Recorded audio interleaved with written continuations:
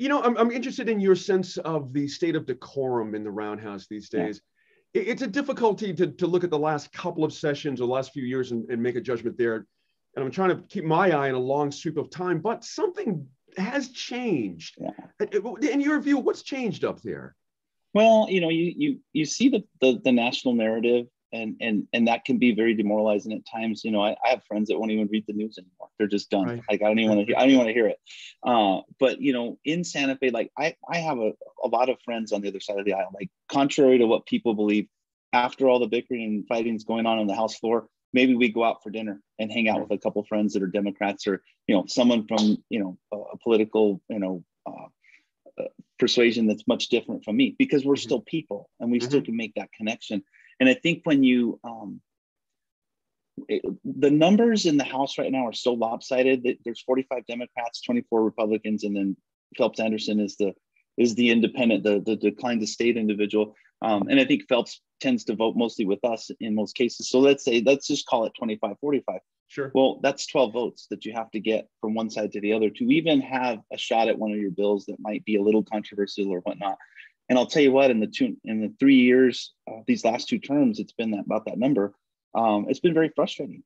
And sometimes it's frustrating to the point where you just don't even want to talk about it. You sit there and you say, you could treat us better. With redistricting that just went down, we just had the special session a few weeks ago. There was a map. There was the redistricting commission that was put together, which, by the way, really didn't have any teeth. They just put maps together and proposed them. Those maps were introduced in the House, but we didn't go with any of those maps. We went with the map that Damon Eli introduced, Representative Eli from Corrales area. And they stood up there on the House floor and said, well, this is one of the redistricting maps. Okay, well, why is it, it's not unadulterated. You've done something to it. And then as you start looking in the devil's in the details, I look in my backyard in Valencia County, and they slowly switched precincts around from between District 8, District 7, and 49, simply to weaken in terms of political power District 7 and bolster 8. And so they pack our Republicans into 8 and 49 and take them away from 7, thus creating a winnable situation for House District 7, at least on paper.